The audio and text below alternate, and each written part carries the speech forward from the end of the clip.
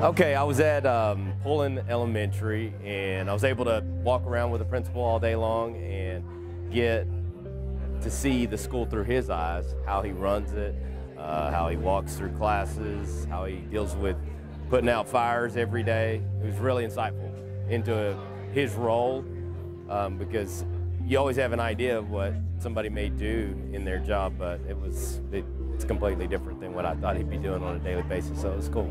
Well, I got to observe lots of things at Williams Middle School, and I was very impressed how smoothly everything runs. It's just like a well-oiled machine there, and I got to do some data walks with the assistant principal. I got to be in the hallways during the transition times and got to see how that works for the middle school students. Well, I would definitely recommend this program because it's a great way for you to get to really know how a school operates and from its leader, the principal. So it's a great way to learn not only about how the school operates, but also the district and all the fun and exciting things that happen for the kids there. So I think one of the biggest things I learned was how relational a principal's job is with the student body.